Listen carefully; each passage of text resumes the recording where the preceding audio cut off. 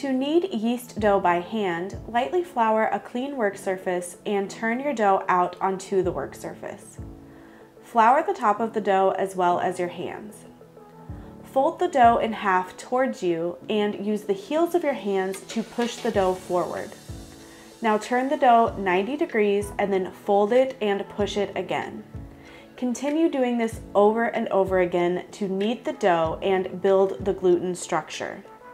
Kneading by hand typically takes around 8 minutes, and you will know your dough is ready when you can round it into a ball and it stands up tall without falling flat. It should be smooth and elastic, and the dough will bounce right back when you press in on it.